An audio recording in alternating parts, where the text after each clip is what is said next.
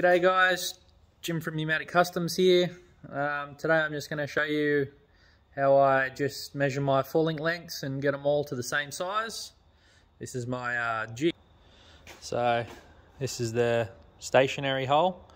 Then we've got 300, 350, 400, 500, 600, 650, 700, 750, 800.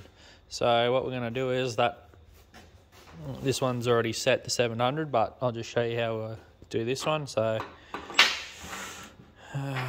just drop that in there. And I'm going to make this one 700. So there. I'm just going to do this. So I'll just wind this out.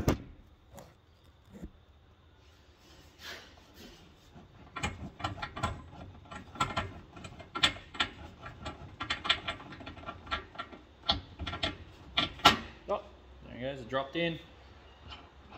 And you just wind these nuts in.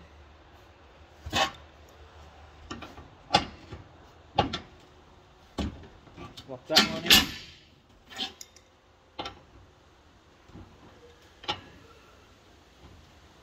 Lock that one in.